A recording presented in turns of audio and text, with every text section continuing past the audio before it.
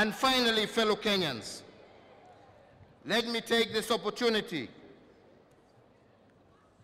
to thank our ministry, to thank KOTU and our stakeholders, and at the same time, congratulate the Honorable Gilbert Houngbo, former Prime Minister of Togo, on being elected the first African Director General of the International Labour Organization.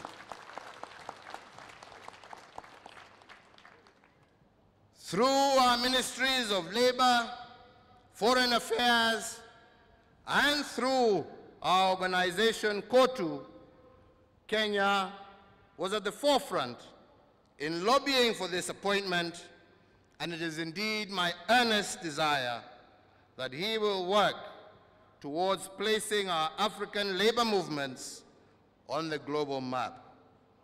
I wish you all, viongozi mukirudi, kwa wafanyikazi wenzenu, muambie a happy Labor Day.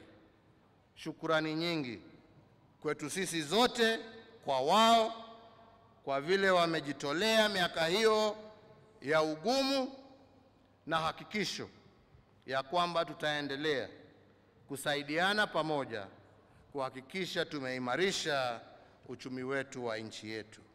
God bless you all, na Mungu aibariki na ailinde Kenya. Asanteni sana.